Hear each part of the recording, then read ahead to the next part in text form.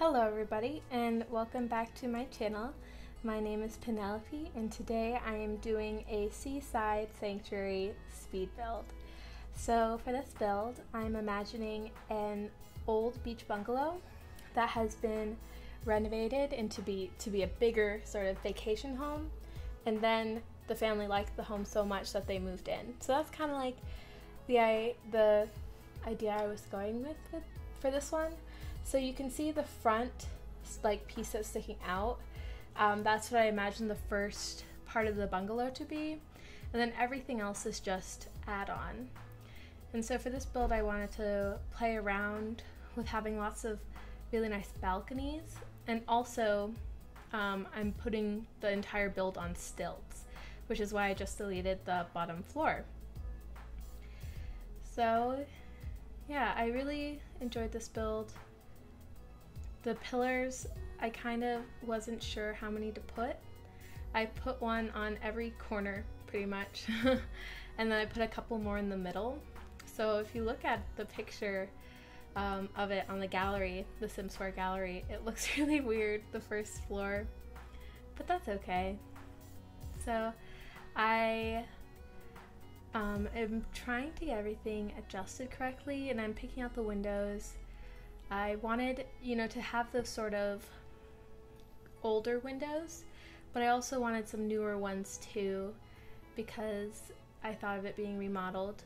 And for all of the balconies, except for the front door, I actually put two small doors combined into one to look like a sliding glass door, or just like a two-paneled glass door, because I don't like any of the other ones in The Sims, so I just made my own.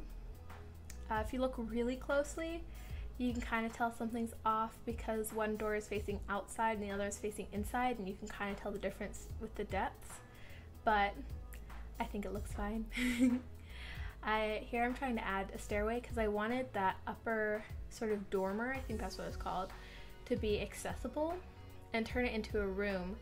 And so I was messing around with that, and I ended up expanding it into the back.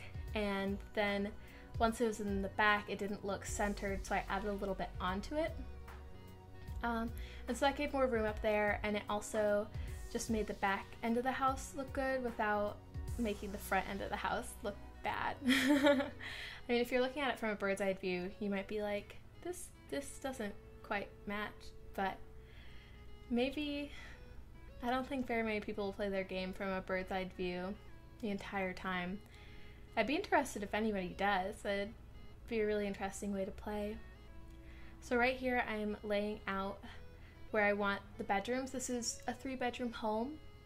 The upper floor I consider to be 1-bedroom / study, and then the second floor is 2 bedrooms. I put an adult's master bedroom and then a kid's bedroom. So here I'm testing out all the windows. I like to kind of do that all at once to make everything match, especially because I like to use a lot of different windows. Going back inside, in the master bedroom I also added this little walk-in closet area with the actual closets that the one of the Sims expansion packs gave us, and so I thought that was really cool. And then this area of the house that I'm working on was giving me so much trouble because it was lit up like it had a hole in the ceiling, and I couldn't figure out why, and so I ended up having to rebuild around it and then add the roof and do different things, and then finally it worked. And I also added another closet up there. I thought that made the house look really realistic. I think the more storage you can put in a house, the more functional it is and the more realistic it looks in The Sims, because I don't really know anybody who doesn't have a closet, any closet space at all. But I don't know, my apartment has 2 closets and it's not enough. So maybe I'm just overcompensating because I don't have enough closets in my life. So here I'm deciding on the outside color. This gave me a little bit of difficulty because I wish The Sims had more colors. They have good textures for the outside walls, but I think houses come in more than 16, 17, 20 colors, however many they have. Like, they also don't have any good like bright colors like purple, because I know a lot of houses that have some purple in them, and that'd be really fun to add to the Sims. So here I'm deciding on the balconies, and at first I played around with having a glass balcony so that you could kind of see the front better, but then I just ended up with, I'm pretty sure, the sort of like farm style balconies. Oh, and then I recolored every single post because I thought the white stood out too much and I wanted it to match with the rest of the build, because that way it kind of looks like the pillars are made from the same wood that the house is made from. Hopefully that's what it looks like. I also added texture here to make it look like people use that entrance a lot coming off of the beach, and so like they're tracking the sand from the beach into the house, because I think that's a very beachy thing to do. I've been to like Hawaii for like little vacations, just twice, and I would always track in sand to like the hotels, and so I thought that added to some of the realism. I also added a whole bunch of flower boxes because I thought they were really cute. I don't know how you would water those. I guess maybe if you open the window, but a lot of these windows don't look like they open. So here I tried to go with a really neutral palette for the inside, and then I also wanted to add the wood siding because I think that gives it a really beachy look. But I did end up changing all of the walls that are like just plain white to the walls that have the crown molding because it looked too plain. And I'm pretty sure, yeah, I kept the flooring that's on the main floor, and that flooring is consistent throughout the house except for in the bathrooms. And here, I'm trying to figure out the layout of this house. It was really hard. I cut out a lot of time from this build. This build was 4 hours and 52 minutes, so it was pretty much 6 hours to do. And a lot of that had to do with me trying to figure out how to rearrange the open concept living space, because it seemed like there was too much room in some places and not enough room in other places. And there's actually a section, I don't know if I kept it in here or not, but this is sped up like 9 times, I think.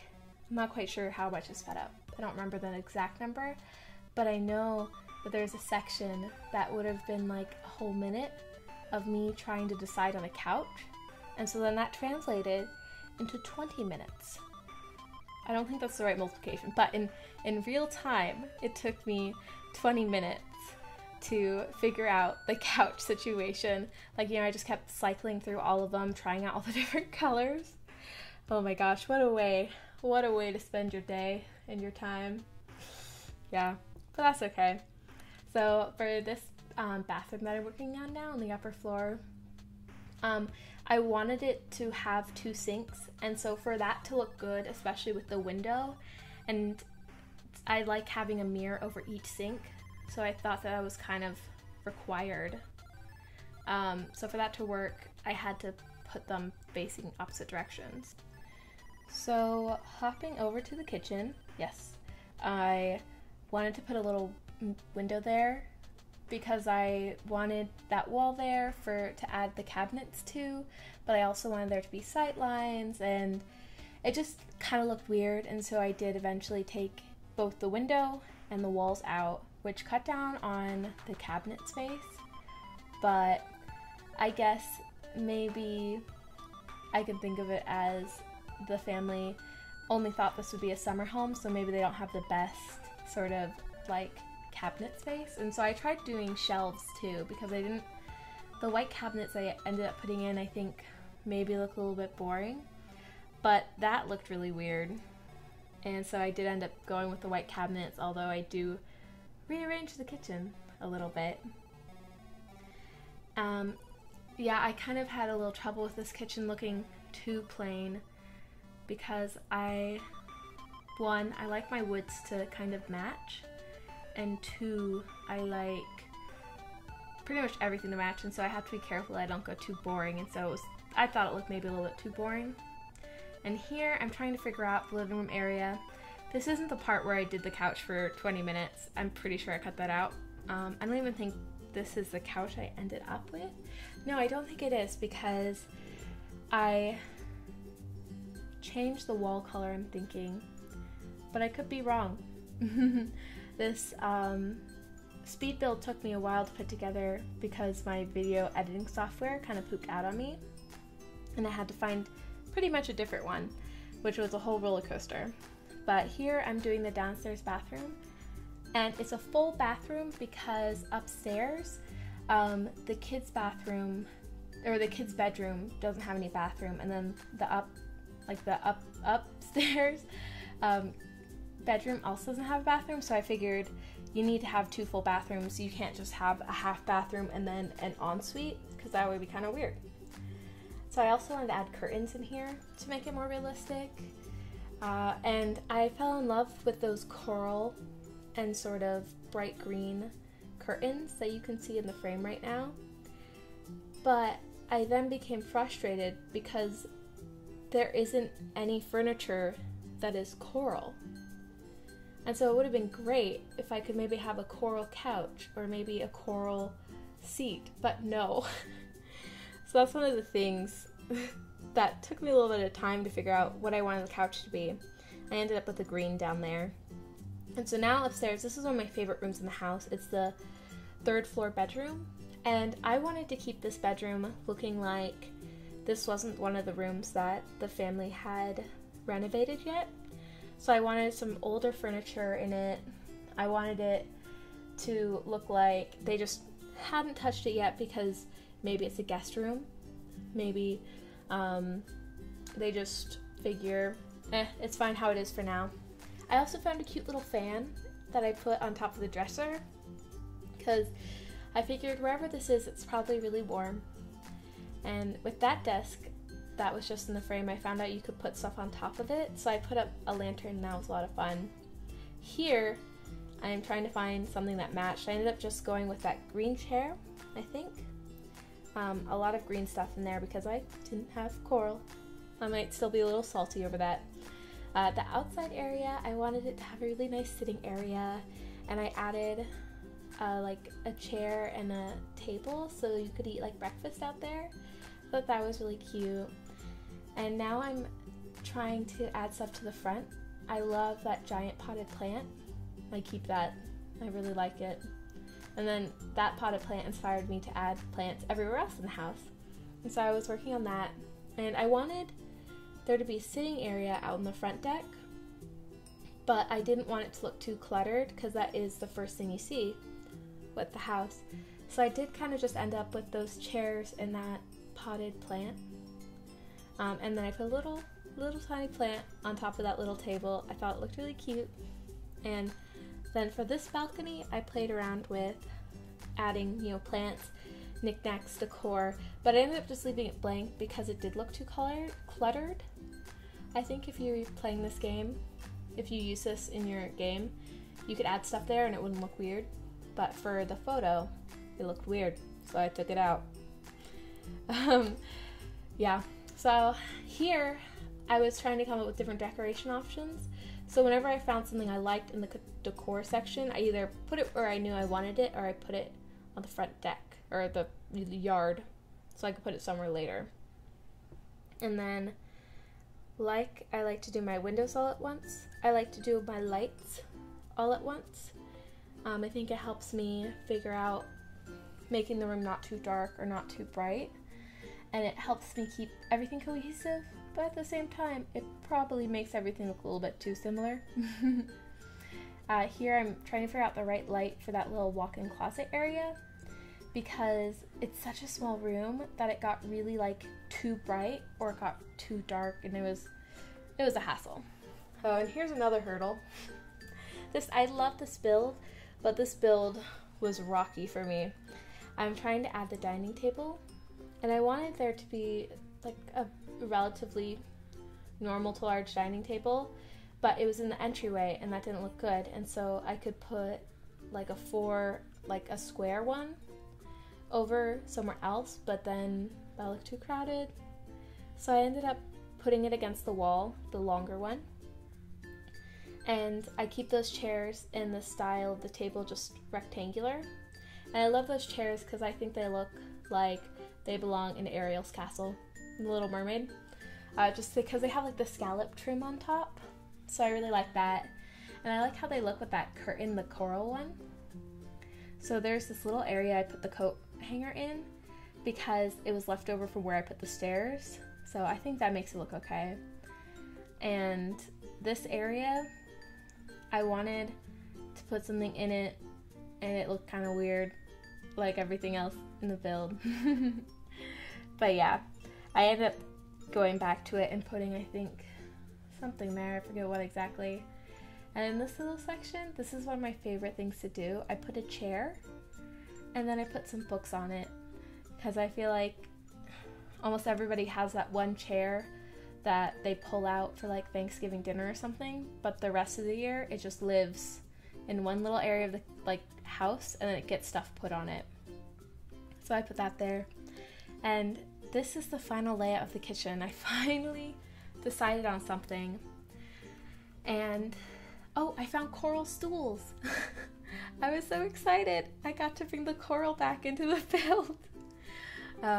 I also cut off that corner of the bedroom, oh my gosh, I hope you aren't sleeping in there, the bathroom, so that it would give me more space to put something there. And what I did end up putting right there is a game table, because well, not everybody does, but I know my family plays like board games and stuff when we're on vacation, whether it's at home or other places.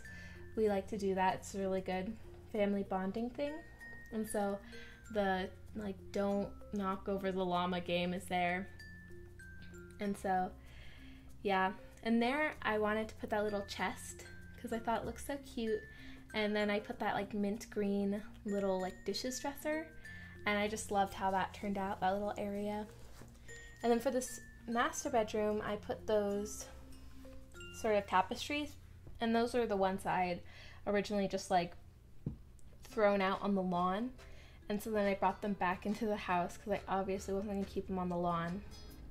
So in a second, I hop over to the younger kids' room, and I went with blues for this bedroom, but it is pretty feminine, traditionally so. But I mean, I personally think that it doesn't matter what color something is, like you can enjoy it if you're a boy or a girl. And so this one's blue and a little bit floral, but I think a boy could like it just fine. It's a small bedroom, so I wanted to put like stuff in there. And I love these little shelves that I put in, and I put lots of little toys on them, sort of like the knickknacks. And then I love putting posters all over a wall. I did that when I was younger. I actually only did it to one like section of my wall. I think that was all I was allowed to do. I think my parents didn't want me to ruin the walls. And now I'm moving back to the master bedroom, and I ended up putting a dresser there. It took me a little time to decide what I wanted. And then I thought I could put clocks, and I think I did put a clock there, and so I was excited. I feel like I always forget to put a clock. And then there I do my chair trick again, because that's so much fun. And I put more books. And then I put like a little movie poster, and I was just really adding all of like little finishing touches with the decor. This is one of the parts I really like. I like clutter. And I think that spaces look very cold and sort of Spartan without the clutter. So I like putting that in. And I needed to put in the rugs. And that area I added a mirror to because there's a little like closet, and so I figured that's a good place to put a mirror. It's where there's a closet. And then, let's see, I love that little like potted plant and book section, so I thought that was a good thing to put on the corner. And then I almost forgot the trash can, but I didn't. I also put in a popcorn machine because I'm currently obsessed with popcorn, and so what would a good family vacation / just life in general be without popcorn? Aha! Here's the chess table. This is what I put in. I thought this is what I put in. And I thought this carpet here really helps define that space as the living room. So I purposely left the lawn as being pretty bare. I ended up putting a little campfire because I thought that was really cute, and so I put some chairs and a log and a stone around that. And that was the last thing that I did on this build. I hope that you liked this build. If you did, give me a like or subscribe. I will be putting up on the gallery my origin ID is penappleYT. Here are the screenshots. I also have a Wishing Well Legacy Challenge Let's Play, which is a lot of fun, and there will be a link to that in the description below. And there will also be a link at the end of the video on the screen for that and another one of my speed builds. I hope you guys really enjoyed this and are having a good day. I will see you guys later. Bye!